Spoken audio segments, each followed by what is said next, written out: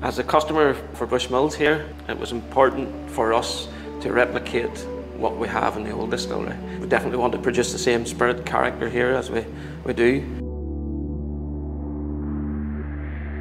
You know, you're the first distillery with the GEA Codex control system, and I think the flexibility is built into it, and all of the features are built in that allowed us to do that, to help achieve that. Yeah. It's a grayscale background, which was a bit off-putting at first. We were used to a lot of colour in our old SCADA system, but it very quickly became apparent that this was much easier on the eye, easier to use, much more detail, and we can track the process much easier due to the extra instrumentation we have here. I like the MASH overview screen, it's very good. The reports and trends are very good, very useful for our KPIs and tracking exactly what we do on an energy scale, yield, production scale, everything is there for our information.